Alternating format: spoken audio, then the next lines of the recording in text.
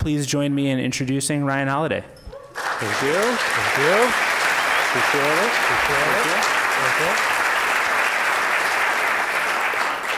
it. Thank you guys for having me. I did not know I'd done 5 Google Talks. That's pretty nuts. I'll keep writing books if you guys keep having me to talk. It's always fun. So we're going to talk today about stillness. And I think when you hear this word stillness, it might sort of bring up some different images. Maybe you're thinking of this, or you're thinking of this, or if you ask my dad, maybe you're thinking more of this. But I'm not that interested in that kind of stillness, although those certainly are forms of stillness. I'm interested in what you might call active stillness. So I'm interested in the stillness of John F. Kennedy and the Cuban Missile Crisis. I'm interested in the stillness of Mr. Rogers. The stillness of someone who has that kind of energy. I talked to my wife about this. The energy of, my son goes to daycare on South Lamar, the energy of that it takes to put 15 toddlers down for a nap at the exact same time. The energy of Mr. Rogers when you watch an episode of it, or if you watch it on the phenomenon that Google helped unleash in my home, which would be like a Blippi, let's say. The energy of Mr. Rogers compared to Blippi, I'm interested in the Mr. Rogers energy. I'm interested in the energy of Anne Frank sitting down in her journal. Despite all of the craziness and the horrors of the outside world, how is someone able to find a center, to find stillness, to slow down, to clarify their thinking, to calm their emotions, and get to a good place, even if the outside place is not so great. So I'm interested in stillness for the real world, right? And it happens that all the different major philosophical schools and religions have their own word for this stillness. I won't embarrass myself by trying to pronounce any of these. Mostly I write about Stoicism. The 2 Stoic concepts are apatheia and ataraxia. It means to not be jerked around by internal forces and not be jerked around by external forces. So my definition of stillness is like, how is someone steady even when the world is spinning very quickly around you? How to act without frenzy, how to hear only what needs to be heard, how to have sort of equanimity and poise, interior and external, and exterior on command. In the Tao Te Ching, their definition, I think this is beautiful, careful as someone crossing an iced-over stream, alert as a warrior in enemy territory, courteous as a guest, fluid as melting ice, shapeable as a block of wood, receptive as a valley, clear as a glass of water. I think that's Kennedy in the Missile Crisis. That's Mr. Rogers personified. That's Anne Frank. That's what I aspire to be like in my own life. The Stoics were a little bit more laconic and less beautifully written than the Buddhists and the Confucianists, but I think capture stillness in its own unique way. Marcus Aurelius writes, to be like the rock that the waves keep crashing over, it stands unmoved and the raging of the sea stills around it. So what I thought I would do today, I'm not going to walk you through the book, I thought I'd just walk you guys through 10 or 11 very real strategies to access this kind of stillness in the real world, in the midst of a busy day, a busy life, a chaotic time in the world. And my promise to you, I will not tell you to meditate because chances are you're not going to do it. And so what are other active, easier ways to get to that stillness? So the keys to stillness that I practice in my own life that I think you guys can practice in your life are as follows. So the first is get up early. The earlier you wake up, the stiller it is. I love the sound and the feel and the quiet of the house before anyone else has awoken, before the phone has started ringing, before the emails have started coming in. This morning I got up at around 6. I do have a 3-year-old and a 5-month-old, so it does handle the getting up early for me most mornings. But the point is you want to get up early and you want to start whatever you're doing as early as possible in this stillness. So the idea of waking up early before the distractions, before the impositions is really important. Slight tip, for instance, I'm very anti-breakfast meetings. I don't want to start the day doing something like that. I want to start the day with whatever my sort of creative practice or my most important work task is. So I get up early, and then my corollary to this rule is let us start the day phone-free. So my rule is that I don't touch the phone for the first 30 minutes to 1 hour that I'm awake. I use an app called Spar. I started, it was 10 minutes, and then I worked my way up to 20 minutes, and then 30 minutes, and then an hour. This morning, I didn't touch my phone for the first 2.5 hours that I was awake. The first thing I had to use was Google Maps to figure out where I was going. I feel like that doesn't totally count. But the point is, I want to start the day from a the amount of people I know the quality of their day is determined by whether Donald Trump went on a tweet storm while they were sleeping, or whether somebody from work sent them a bunch of emails, or they got a bunch of unsolicited texts. We start the day too often from our back foot, right? Because instead of going into the day intentionally, we are reactive. So I use Spar. What Spar did for me is it put it gamified the idea of not using the phone. So basically, when you wake up, you don't touch the phone, and then you have to check in on the app when you use your phone for the first time.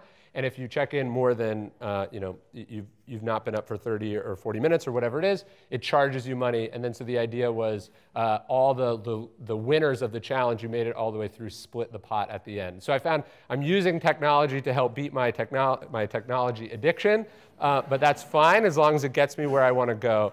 But the point is, I don't want to be reactive. I don't want to be responding.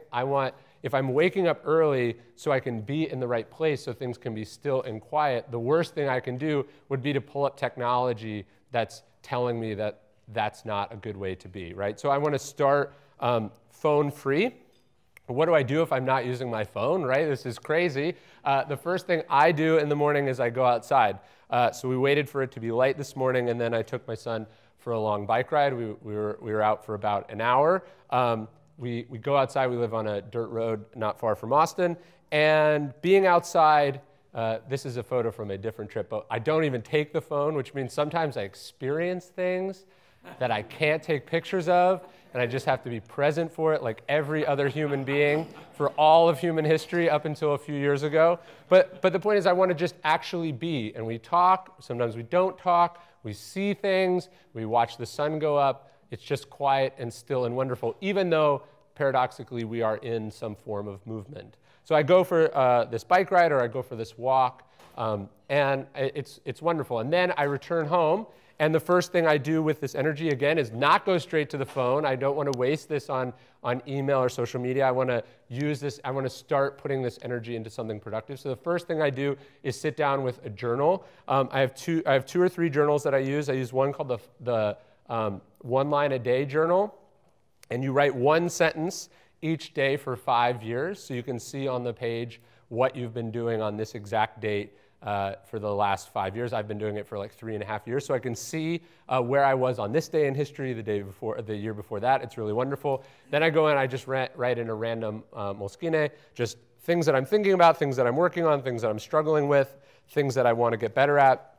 And then I do the Daily Stoic journal, which it is my journal, so it's somewhat weird. But it's just giving you a prompt. It gives you a sort of a philosophically inspired prompt for the day that you sort of set your intention for, and then the idea is that you revisit that in the evening or the following day just to see how you did. So I want to start my day sort of intentionally. And it might seem weird as a writer that I would start the day by writing, but it's actually kind of just a warm-up. What's really interesting about philosophy is that that's what Marcus Aurelius' Meditations was. It's one of the few philosophical books that we have that wasn't published as a book. He wasn't, the most powerful man in the world wasn't writing what he thought. He was writing what he felt he needed to know for himself, and it's only a complete accident that this work survives to us. He'd probably be mortified that we're reading his diary or journal, but he's dead, so it doesn't matter. The point is, philosophy is not just this thing you read about one time and understand. It's an active practice. It's something you're doing with yourself. It's a dialogue with oneself.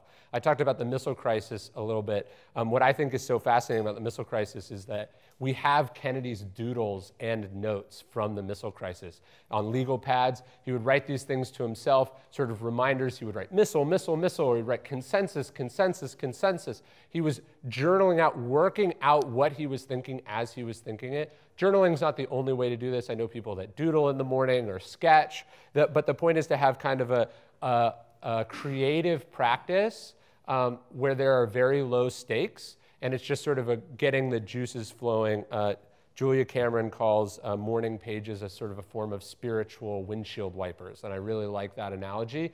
Kennedy really liked boating, and so he drew these pictures of sailboats. You can imagine the entire world is about to blow itself up, and if he's not careful, he's going to contribute to that. The idea of just getting out of that, zooming out, sort of calming his mind, you can see how valuable and important that would be. Anne Frank writes that paper is more patient than people. And so when you think about the stresses of the missile crisis, it makes sense why he's writing on. He wants to dump out his anger and his frustration and his fears and the ideas that he's workshopping where there are low stakes so he can perform better where there's really high stakes. So I think journaling is a really important part of it. Then my rule is you do the main thing right away. So the point of not using the phone, going outside, journaling, this is all about warming up for the most important part of the day, whatever that is. So again, probably a breakfast meeting, not the most important thing of the day, right? Responding to emails, not the most important thing to the day. Calling the airline to move your ticket. The sort of painful, frustrating things, going to the bank. These are not the things you want to start the day with. You want to get the most important thing out of the way as soon as possible. So my to-do lists, I write them on 4x6 note cards. It's really just a handful of things. So I have 6 things on my to-do list. I think when you find really successful people who do a lot, you find that they're not actually doing a lot, they're just doing a handful of important things. So if I do these 6 things today, that will be a successful thing for me, a successful day for me. Some of these are really important, some of them are like administrative. So the first thing I did this morning when I got up and did all my stuff was then I had an article to write, I had an email for Daily Stoic to write, and I crossed those off early. If I showed you my to-do list now, you would see that all the important things of this list are finished. And the reason for doing that is that I feel like you control the early part of the day, but as the day goes through, your grip on the day is loosening, right? Because things happen, you don't feel good, somebody comes into your office with a problem, you get stuck in traffic, whatever, right? The complexity of the day, entropy enters the longer you're at it. And so if I can win the morning, if I can do the most successful things early when I'm coming at it from a good place, then the rest of the day is extra, right? I could write at 2 p.m. in the afternoon, but the chances of me being in the right headspace, me having that unprotected time at 2 p.m. in the afternoon is much lower. So I want to do it at 9 a.m. or 8 a.m., get it done, get as much of it as possible done. And then if I have a great window at 2 p.m., maybe I'm going to keep going. But I want to get the important thing done as soon as possible. And I like to not have a list of 100 things, but like a couple core things, consider that a win. You keep going, right? You want to run up the score as much as possible, but you have to win first, right? Routine, extremely important as far as stillness goes, right? You might think that people who get to do whatever they want, a lot of you guys I'm sure have the freedom to work from home, or you get to determine largely your schedule, or if you're a creative like me, that's one of the perks of the job. But I find so many people struggle at this because they embrace this sort of freedom becomes chaos for them. I love the Eisenhower quote. He said, "Freedom is best defined as the opportunity for self-discipline," right? So how do you create order amidst the abundance or freedom that you have as far as the 24 hours that we get in each day? So order is really important. I look at someone like Winston Churchill. How did he do so much? How did he accomplish so much? He gave thousands of speeches. He served in government for like 60 or 70 years. He wrote something like 10 million words. He painted 500 paintings. How did he do all this? He was a creature of routine. He woke up at the same time every day. He did the same thing. He took a bath at the exact same temperature every day. He liked to do somersaults in the bath, so they had to reinforce the floor under the bathtub because he splashed too much water. He wrote in the morning, then he wrote a little bit in the afternoon, then he did a sprint before bed. He read newspapers at the same time. He responded to correspondence at the same time. He was just a complete habit and creature of routine. And I think most great people are. It's about having a practice. And so like you do something a couple times, it becomes a habit. Do it a lot of times, it becomes a routine. You do it over your life, or you do it over decades, I think it turns into ritual. It becomes almost a sacred experience. And so writing is that for me. Some of the other stuff we'll talk about is that for me. But you do it enough times, you do it in the right order, it becomes almost sacred, right? And you don't want to break from it. I'll talk about relationships, but my favorite part of Churchill's routine is he said, spouses should not see each other before noon. He's like, this is the key to a happy marriage, which I love. But the point is, do it whatever way works for you. There are people who are night owls. Great. Ignore the wake up early thing. But the point is, what order are you doing these things? And doing them in the same order, doing them the same way, allows you to reduce the complexity and chaos and indecision. You know, people like Steve Jobs wearing the same thing every day. Obama famously chose between 2 suits every day, right? And then that one day he wore a brown suit and everyone lost their mind. That's not why we're having a routine. It's not for other people, but it's for us. It's to reduce that sort of reaction inside ourselves. Something I don't do on purpose every day is I don't watch the news. I don't watch the news for a lot of reasons. I was traveling recently. You know, you walk through the airport. It's hard not to watch the news. Why? Because CNN pays the major airports to run CNN. It's a special version of CNN that never shows anything about airplane crashes. But the point is, the news is not there to inform you. The news is there to make you watch more news, right? And I think I think it's important to be an informed citizen, but I think the news is often the worst possible way to get informed, at least consuming news in real time moment, right? The importance of hobbies is a big part of my day is this. It was a big part of Winston Churchill's day.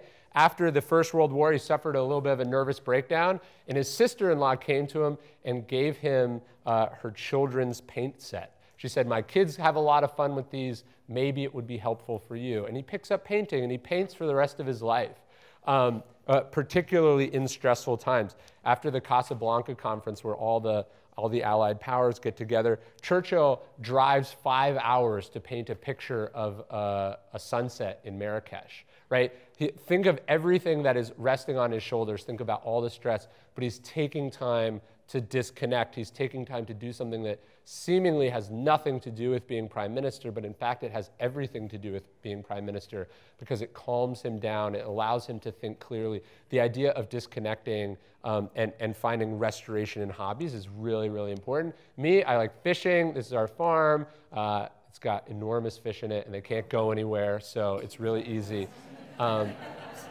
But like working on the farm, you'd think would be the opposite of writing, and that's why I love it. It is the opposite of writing. People go, oh, is it having a farm a lot of work? And it's like, yes, but it's so different than my normal work that I often have all sorts of breakthroughs professionally, personally, when I'm in the middle of doing something that seems very unrelated. So whether it's feeding the cows or fixing fences, the act of doing something so different than my creative profession helps replenish and restore me. Churchill actually wrote a book called Painting as a Pastime, and he says the highest priority for a public person is to have 2 or 3 hobbies, and he said they should all be real. And I think what he means is like your hobby can't be following the news, right? Your hobby has to be like painting or sculpting or metalwork. One of Churchill's other hobbies was bricklaying. He learned how to lay bricks, and he built a series of cottages on his estate in the English countryside that stands to this day. And it was not just the hobby, it was getting outside, it was getting in the dirt, it was being lost in something very small, again, where the stakes were very low.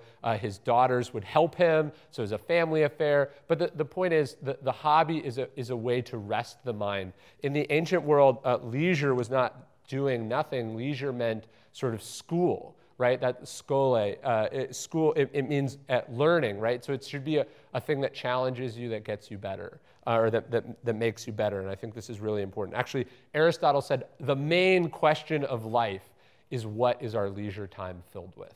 And so it can't be more work. It has to be something different. And the studies they've done of like CEOs and high-level executives, their hobbies tend to be something, and a friend of mine made this observation, of they tend to be something defined by the absence of voices, right? So something quiet that where you lose your mind and yourself in it. So that's fly fishing or riding bikes or hiking. It's probably not partying or going to nightclubs or something like that, right? It's something restorative and creative. But the power of hobbies is really important. I think exercise and hobbies are related, but the idea of being active, it's again, paradoxically, movement is a great way to get to stillness. My favorite way, my favorite form of exercise for stillness would be swimming. And Austin, I have to say, is the most underrated swimming town in America, which is interesting because we're totally landlocked. But Barton Springs, to me, is a wonder of the earth. Where else can you swim in an 1/8 of a mile long pool that's the same temperature all year round? Barton Springs is the same temperature whether it's 105 out or whether it's snowing out, and I've been there when it was snowing. It's just amazing, and so I love swimming. There's no screens underwater, right? I think it's great. I don't know why people are trying to make these waterproof iPods happen. The whole point is that you can't listen to music underwater. I think that's what's so great about it. But I just love swimming. It's repetitive enough, but it's also low impact. There's like a sensory deprivation element to it, right? I think there's something sort of womb-like to it, which is why it's so therapeutic. But the point is, I try to swim every day. I'm going to go swimming after this. I'll go to Deep Eddy or Barton Springs. But Austin is a great, if you don't like swimming, or if you've never been into swimming but you want to try, Austin is like the best city in America you could do this to. Number 2 to me would be Sydney. If you've ever been to the rock pools in Sydney, they're just amazing. Mr. Rogers, people don't know this. Mr. Rogers swam every day at the Pittsburgh Athletic Club. He had this whole ritual and this routine. He would sing a song to himself before he would weigh himself, sing a song, jump into the water, swim, and then go to work, right? The power of routine, the power of ritual, but I think exercise is such a great part of this. What I love about exercise and having this as kind of your hobby or your thing you do every day, it's a guaranteed win, right? I've never gone swimming and then drowned. I've never gone through a run and not made it home, right? I might go faster or slower, but it's like an item on the to-do list that if I start, I finish, right? And it gives me a lot of power and sort of control and a way to get a win. So it doesn't matter how stressful work was. It doesn't matter the bad news that I got. It doesn't matter that I messed this up or that up, or that I just wasn't feeling it. I didn't have a good productive day, but I did manage to do this thing that I wanted to do. CrossFit's a great way to do this. I'm more of an introvert, so I hate CrossFit. But the point is, go do some form of exercise, get the endorphins flowing. But the movement is a beautiful way to get to that stillness. The power of relationships. I think one of the weirdest parts when you study Buddhism is this idea that to seek enlightenment, Buddha walks away from his family. He had a young son and he was married. To me, that doesn't really seem like enlightenment. It seems like the opposite of enlightenment. It's like, oh, Buddha is a deadbeat. That's interesting. But the power of relationships. People I hear that say, oh, I don't have time for relationships. I don't have room for relationships. I'm focused on my career right now. Actually, I think most of the successful people that you admire, that you look up to, had some sort of relationship that was foundational in their life. You think of Angela Merkel and her husband. You think of great writers who had sort of an endlessly supportive wife. The power of relationships to me is a source of stillness because it's someone who knows you very intimately, but has the ability to give you perspective about your own life, your own habits, your own tendencies, someone that you can bounce stuff off to in a very safe way. Churchill said that his greatest accomplishment was convincing his wife Clementine to marry him, and he's probably right because she prevented him from committing career suicide many times. And so that having someone who's totally in your corner, again, who understands you, who can calm you down, in Churchill's wilderness years where he's basically exiled from political life, as a sort of a go-getter, a person who hated to be on the sidelines, There were many times where he wanted to rush back in, where he was going to force his way back into politics. And it was his wife who was able to talk him down off this ledge every time. And it turned out to not just be the right decision for his career, but like all of humanity is in his debt. If he had been in politics or in power while Hitler was ascendant, he would have been tossed out of office like everyone else. He was the power of waiting, the power of sort of having a home to rest in was deeply important. My wife's here today. She's been a huge part of my success. But the idea of having a relationship, I think, cannot be it cannot be overstated enough. And again, whatever form it wants to come in for you, just the point is being an island is a really bad way to do it. And then ultimately, even if it wasn't, if it helped you get everything you wanted, I mean, what's the point, right? If you're doing this all for yourself and you have no one to share it with in the end, is that really what success looks like for you? The power of saying no, again, is a big part of it, whether it's saying no to the news or saying no to all the things that are coming your way so you can focus on the things that matter. A friend of mine gave me this framed picture of Oliver Sacks, which has Oliver Sacks' framed picture in it. But he had in his office a no, just the word no, exclamation point, meaning you have to say no to almost everything that comes your way. Right? Early on in your career, you had to say yes to everything. That's how you got where you are. That's how you got here. But to now do what you do and to do it well, you have to say no to all the things that are not that thing. I've talked to lots of sports teams, and the performance coaches I talk to, particularly in baseball, stress this so much. They're like, look, to become great at sports, particularly baseball, you get great by swinging at pitches, right? That's how you make a name for yourself as a hitter. But once you make it to the major leagues, now it's all about plate discipline.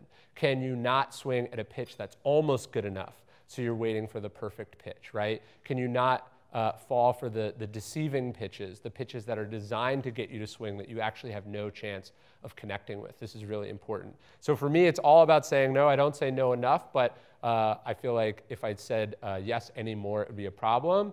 But like, this is my calendar for today. Google Calendar, of course, the best calendar. But I have 2 things on my calendar. That's it. I actually tell my assistant if there's more than 3 things in the calendar, something got messed up, right? Like my goal is to have as few things in the calendar as possible. When I look at my day and it's scheduled from 9 a.m. to 9 p.m. or whatever, that's not only not my idea of success, right? That's not winning, is I have to go do a bunch of things that other people want me to do. But I'm not going to do well at any of those things, so I'm just going from appointment to appointment.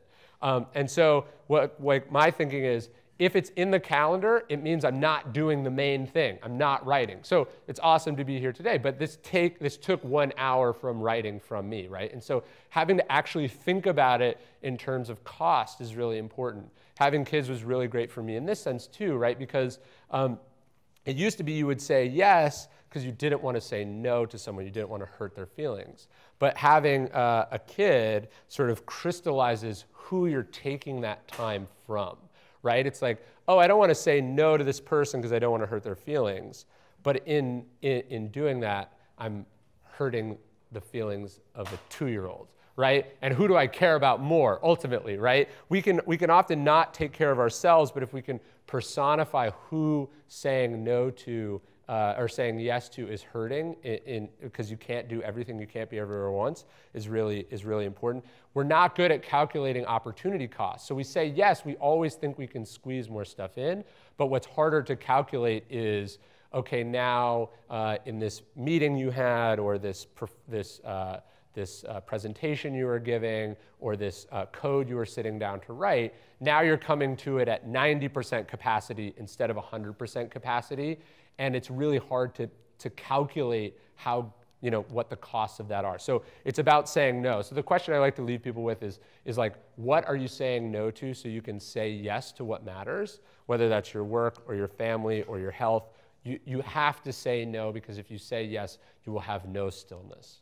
Another important part is just the idea of letting go. One of the most beautiful exercises in Stoicism is this exercise they call the dichotomy of control. And so they say, look, here's everything that's happening in the world in the course of a day, in the course of a moment, and then like here's all the things that you control, right? It's like a minuscule amount. You don't control what happens they say you control how you respond.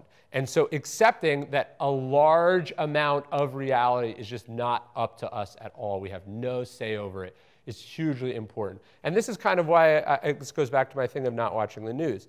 Is me watching this affecting the outcome in any way? No, right? If you're watching the debates because you actually want to know who you're going to vote for, great. Now you're using this information in some way. If you're watching the debates for entertainment, guys, let me tell you, there's a lot better entertainment out there. There are professional people who entertain for a living, and you might enjoy that more than these other people. But so is this something you control? Is it up to you or not? This is a critical question, right? And if it's not up to you, you let go of it. You just don't care about it, right? It doesn't matter. It becomes irrelevant to you.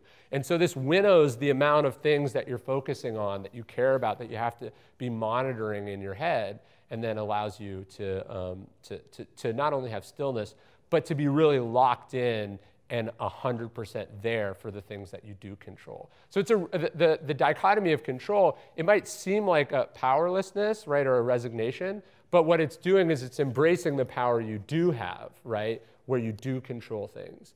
And I think it's a resource allocation hack in the sense that most people are spending a good portion of their time caring about, working on, being anxious about things they don't control. And this comes at the cost of the things they do control. And so if we have a finite amount of energy, I want to focus that finite amount of energy exclusively on the area where it's likely to change it in one way or another. So if I have a 1% chance of influencing something, I want to bring 100% of myself to it.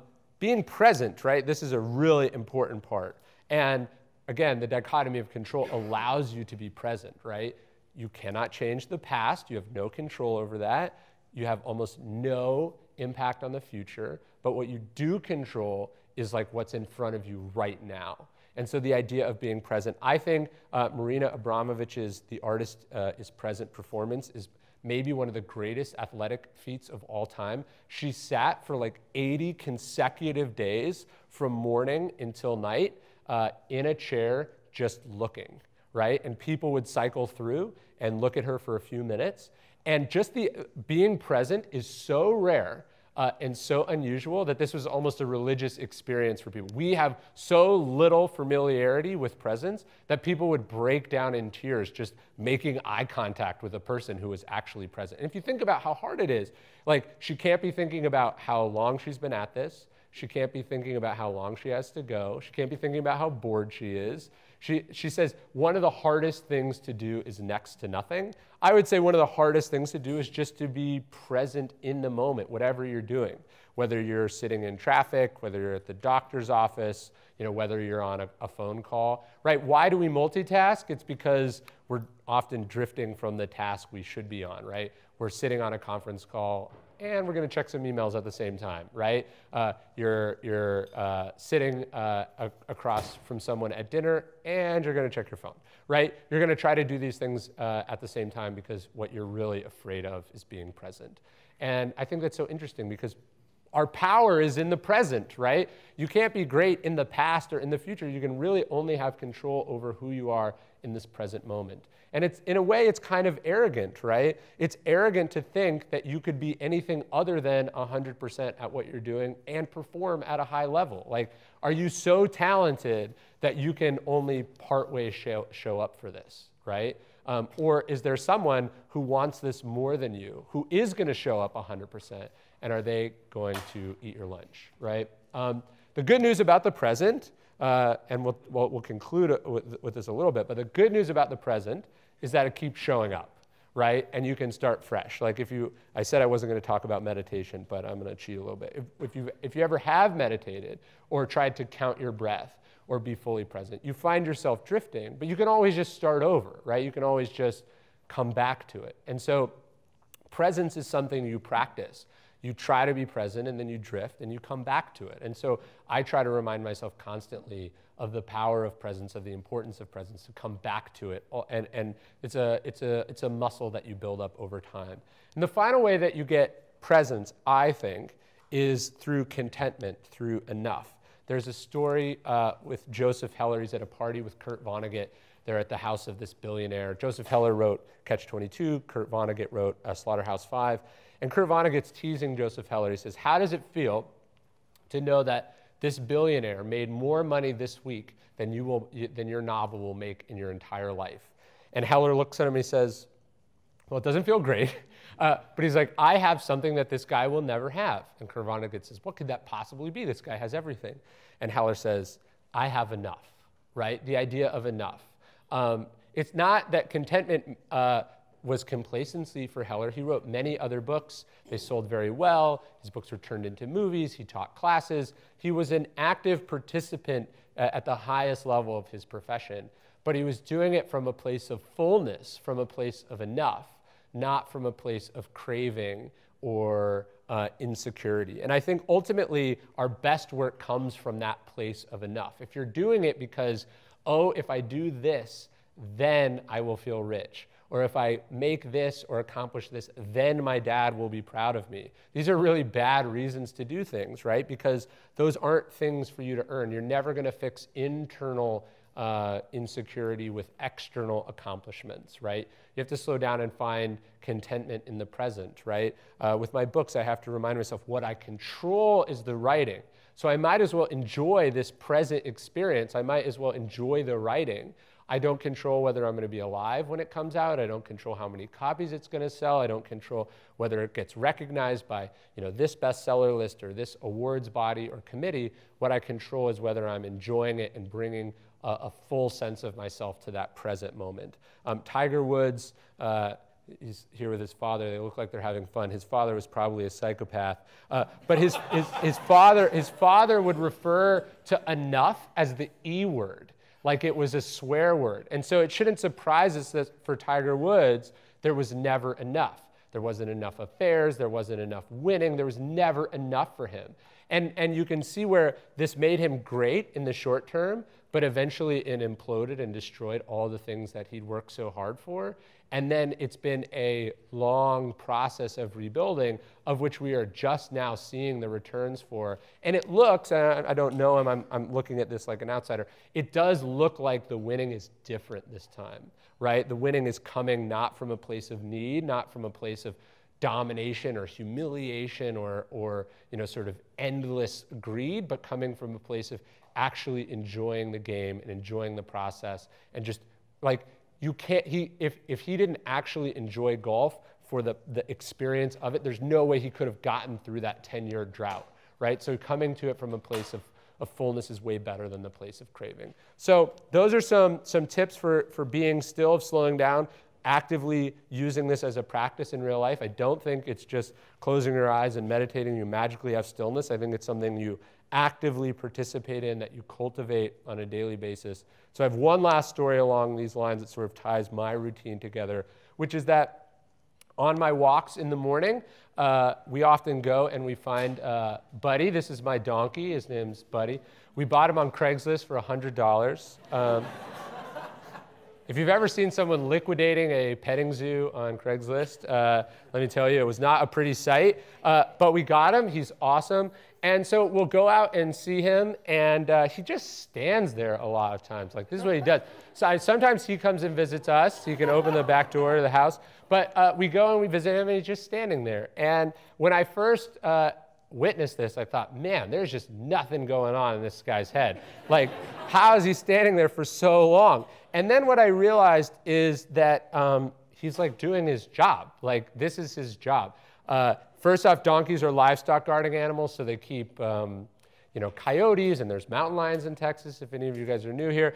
He's fought off a mountain lion before, but they keep away mountain lions and coyotes and bobcats and stray dogs and all sorts of things that you don't want around cows or goats or anything like that. So he's just doing his job by being around. But as my pet, his main job, like a successful day for him, if he doesn't die, that's a successful day. That's all that it takes, right? He's not like comparing himself to the other donkeys. He's not wondering if he's living up to all his potential or anything. He's just present. He just is. He's just alive. As long as he's alive, that's a really successful day. And so I try to actively sort of practice that kind of gratitude and that kind of simplicity.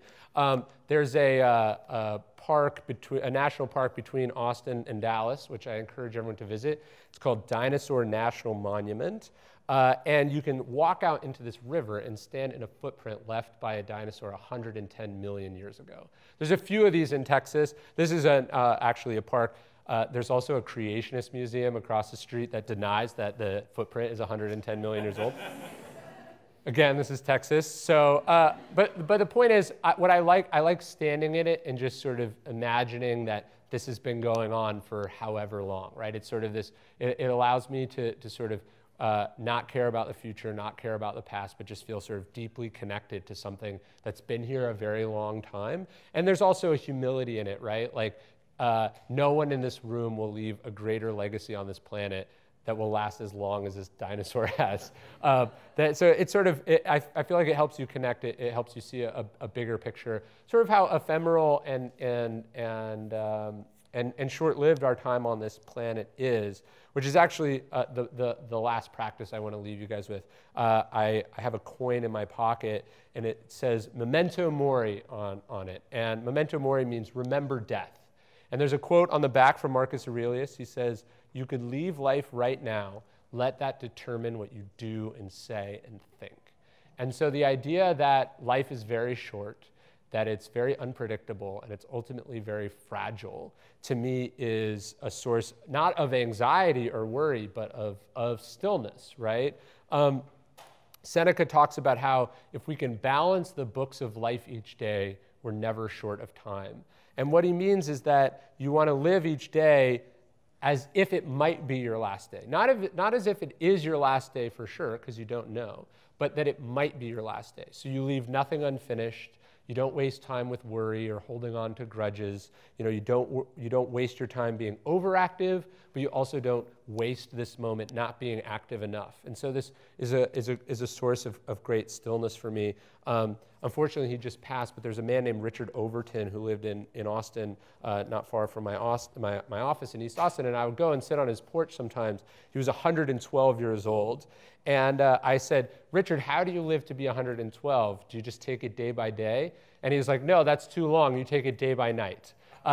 He's like, "If I live through the night, that's great, and then I wake up in the morning," right? To me, this is the right attitude. This is the way to think about it. The final part from the Stoics, as far as memento mori goes, and what I try to think about with this coin, Seneca talks about how you don't want to think of death as something that's off in the future, right? That, hey, we're going to live to be 75, so you subtract your current age, that's how many years you have left, right? He says, no, death is something that is happening always, right? So he says the time that has passed belongs to death. Like the 45 minutes that we just spent together is dead. It's dead time. We lost it. We all just died 45 minutes. So I hope it was worth it.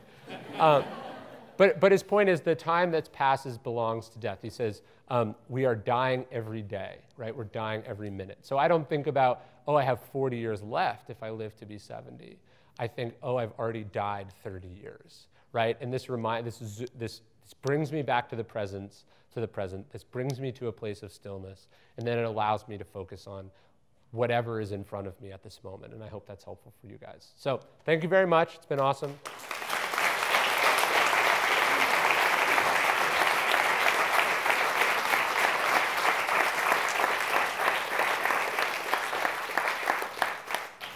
And we can do some questions. And I have a couple of these coins for the first people that ask questions, if you were on the fence with a question. So actually, on the topic of memento mori, yes. my 5-year-old hit me with the question of death Yes. the other day. And so if you were to think of a parent's guide to stoicism, especially with your kids, how would you approach the topic of mortality and death? Yeah, I don't know. Thankfully, I haven't had to answer the question yet. But in a way, one of the reasons that question is so difficult is we're like flashing forward to like, what's this going to mean for them, right? Like we make it much bigger than it actually is, instead of like probably a short, easily forgotten, spur of the moment thing. Like I don't stress out when they ask me about other random stuff, right? So I'd probably just answer honestly and straightforwardly, and then They probably want to watch Paw Patrol after that. So, you know what I mean? Like, I think one of the reasons that things stress us out is instead of thinking about what it is, like, hey, this person has a question about reality. Am I going to answer it or not? We're thinking about, well, I don't want to mess them up, you know, or like, if I answer this question, then I'm going to have to answer another question and then another, you know what I mean? We extrapolate out. We go, if I let them do this to me right now, what is my life going to look like? When really we should just think about, you know, what's immediately in front of us. Yeah, here. That's closer. So other than working on your farm, what other hobbies do you have? Yeah, so for me, I run and swim every day. Those are sort of my hobbies. Working on the farm is a big one. And then like outdoorsy stuff like hunting and fishing and that sort of thing. But I like hobbies that get you outside, that get you active. For me, having a sort of a creative but sort of like profession that requires me to sit a lot, I want to do things that are the opposite of that, you know. So scrapbooking or something is not going to be a fun hobby for me. But, you know, if you work at a restaurant, maybe it is. Yeah. Oh, sorry. Yeah, we can do you first. Yeah. One of the things you talked about was managing your time and showed your pristine calendar. We work at Google where there's a lot of demand, it's inbound. Sure. Calendar looks super full. We're like, oh, that's a productive day. But this is kind of taking that opposite view. So how can we message this maybe to peers, teams, without being rude? No, I'm a maker and clearing my schedule. Yeah, I do really like Paul Graham's essay on makers versus managers and sort of deciding like, hey, like my job is knowing really clearly, is your job to be in meetings all day? Maybe it is, as it is for a lot of managers. Or are you actually expected to make something, in which case you have to be actively not being in meetings, right? And so having some awareness about where you fit in that thing is important. For me, there's Marcus Aurelius says, what if you went through life asking yourself at every moment, is this necessary? And so the question for me is like, oh, does this meeting actually need to happen, or could it be a phone call? And then, does this phone call actually need to happen, or could it be an email? Does this email even need to happen, or could we just pretend this doesn't matter? You know what I mean? Like, and so just really being ruthless. Like, I saw a T-shirt that was like, "Don't say maybe when you want to say no." You know, like, so be like, not being afraid to be the bad guy on stuff and going like, guys, like this doesn't need to happen, or like, sorry, I can't make it. Send me a recap after. And then if you can't, if that's difficult politically, just pretend to be sick a lot. You know, so you can get your actual work done. Do you know what I mean? Like one of the great things about being a writer is I can go, I'm sorry, I'm on book deadline, but I'm always on book deadline. I just say this for the things that I don't want to do. Yeah, sorry. So was there an inflection point where you realized you wanted to write your first book, and what was the actual experience like? So the rule I usually give people who are thinking about writing books is like, can you not do it, right? Like if you can not do it, definitely don't do it, right?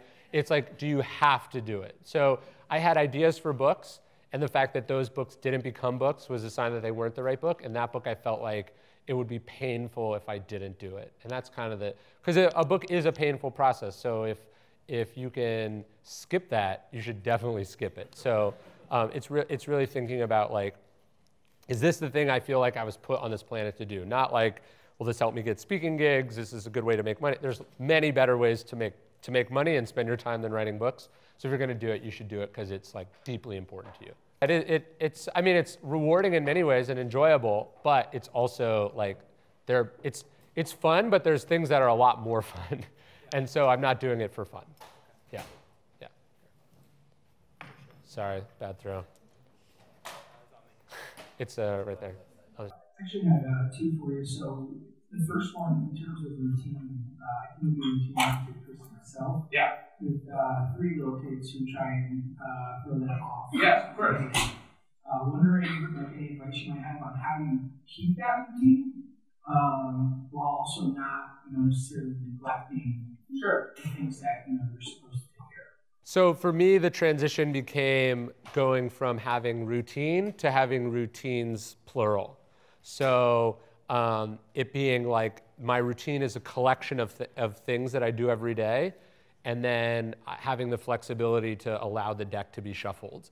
If somebody wakes up early, or somebody wakes up late, or something goes long, these are still the things I'm trying to do every day, and if I have my choice, I want to do them in a certain order, but being able to be flexible about having routines is really great, because that also allows you to absorb travel, or being sick, or big interruptions. Is like, okay, here's what I do when I'm on the road, here's what I do when I wake up at 7, but here's how I do it if I wake up at 9. Like having or if I had to work late, here's what I do instead. Like having backup plans, and backup plans for the backup plans is the way to do it, I think. Yeah. What's your favorite book? Of all time? I think Meditations is one of the sort of most unique historical documents, in that it's the most powerful person in the world writing really honestly and vulnerably to themselves, not for an audience. So I'd probably start there. Hey. I was wondering how you determine things that you want to view at the present versus things that are worth learning from the past. So, for example, you mentioned like news you should ingest and feel about after it's already occurred. Yeah. But some things you part of life is reacting to the current moment. So I'm wondering where you make that distinction. No, that's a great question. I think I'm a huge reader and student of history. That's like at the core of all my books. So I'm not saying you only focus on what's in front of you. I'm saying that when you're consuming information, you want to consume information that has a long half-life, not information that's likely to be rendered irrelevant by the next piece of information, right? So I would rather, it's like if I only have this present moment and I'm going to read a book, or I'm going to consume information, I want to read a book about something that definitely did happen and what people learn from it, not is this going to happen or not going to happen? Is this based on good information or bad information? I don't want to read speculation. I don't want to read, off-the-cuff opinions about things. I want to really go towards where we have some established wisdom or insight, because that's likely to help me both in the present and in the future. We're going to do one more question. All right, I only got one more coin, so it's perfect. Hi. So building off of that question as well as the writing question, in your books there's so many different stories and so much research that has gone into all of it. How do you formulate your process from deciding what you're going to read to what's important to include, that kind of thing? Yeah, so there's an element of randomness to it, but it's also, I try to be intentional about it. So it's like I want to learn about all the different things that I don't know. So I'm always sort of going into deep dives of topics that I don't have familiarity into that I want to study. And then when I'm reading, I'm very intentional about, so I tend to only read physical books. I read them, I'm taking notes in them as I'm reading, I'm folding pages. Then afterwards, I sort of let it sit for a little bit. Then I synthesize that information onto note cards. I use 4x6 note cards. Then I organize those note cards in basically boxes. And those stacks of note cards, when they tend to uncover patterns, become the books. And then so it's like, oh, I've found a lot of interesting stuff about obstacles. Maybe I'll write a book about that. Or ego, maybe I'll write about a book about this. Stillness came from one quote that I found in one book. And then it was like, it sort of retroactively made me realize I'd been collecting stuff about this, not knowing that's what I was doing or why I was doing it. But the process of interacting with the information in multiple mediums and it being somewhat labor intensive is really important. Like, I'm not a big fan of like Kindle highlights or an Evernote file where these things are really just going in a black hole. Like, you think you're remembering them, but you're not. Like, it's the process of writing them down and moving them and being able to physically touch them and then have to go, oh, okay, here I mentioned some story and it's on page 62 in this book, and then I got to go to my shelf and get it down and read it again. That, like, by the time something appears in the books or in one of my talks, I've interacted with this story so many times in so many different ways that I have a recall for it and a familiarity, and I feel like it gets integrated into like my consciousness in a way that just highlighting it or writing a memo to myself on my phone wouldn't do it. Awesome. Yeah, thank you guys.